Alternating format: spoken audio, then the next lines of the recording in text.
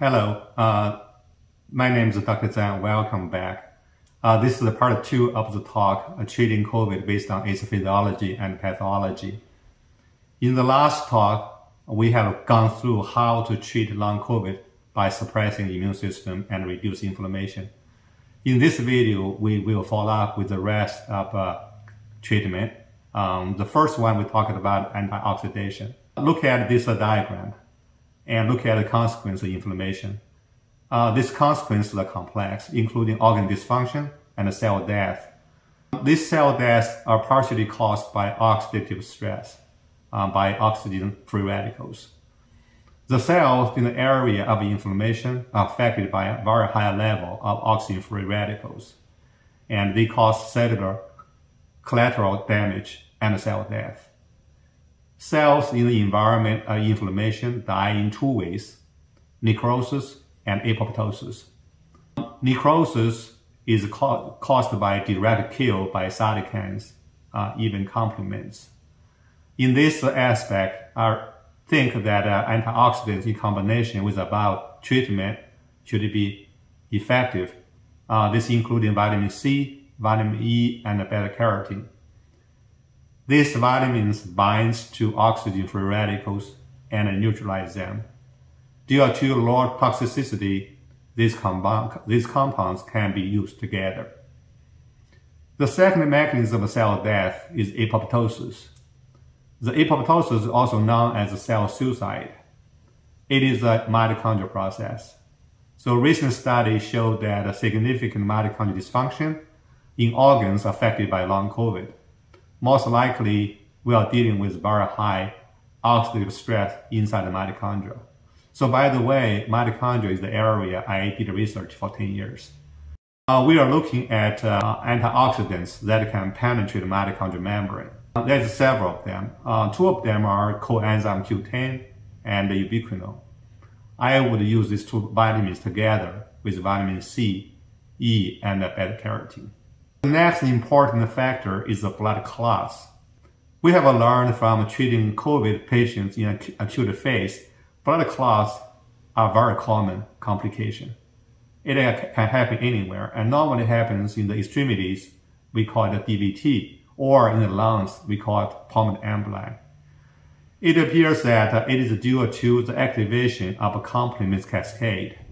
So in this figure, we can see that the complements are activated by immune complex, which is a virus combined to the antibodies. The final products of the complement activation can kill bacteria or pathogens, or they can kill foreign cells. It also can stimulate the immune cells to produce and release cytokines, cause inflammation. The third function is rarely mentioned, is activated thrombin. It's achieved by the C5a, which are listed in the figure. Thrombin activation leads to clotting of red cells. Sometimes we call it red blood clots. In the microenvironment organs, they can block oxygen and energy supply, cause cell death and organ dysfunction. Another kind of clots are so-called white clots. In this scenario, the platelets are activated by the tissue organs and form clusters. Inflammation does this.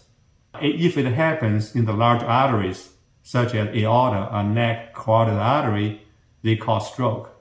In the heart, they can cause increased size in the coronary plaque size, causing heart attack. In the microenvironment, these white clots can cause organ dysfunction and cell death by lacking oxygen and nutrients. So normally how they are treated clinically, white clots can be blocked by antiplatelets such as aspirin and Plavix.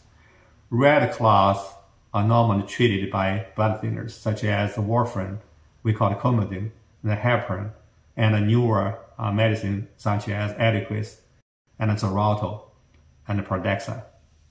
Do we need all these blood thinners and antiplatelets? Probably not.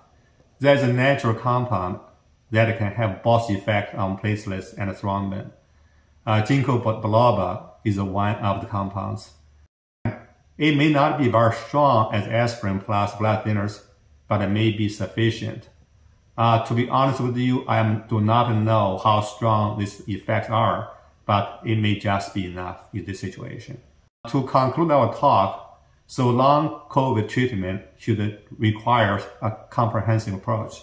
It should include the following components: immunosuppression and targeting inflammation, antioxidants in both cellular and mitochondrial levels, and treat clotting. I want to say this again. Please consult your doctor before you start any treatment. You can share this video with your doctor. It is important to know that we do not know enough about the herbal compounds. We do not know the interaction between them. And most importantly, if you're taking any prescription medications, we do not know how they interact with them. This concludes the whole part of the talk. Thank you for listening.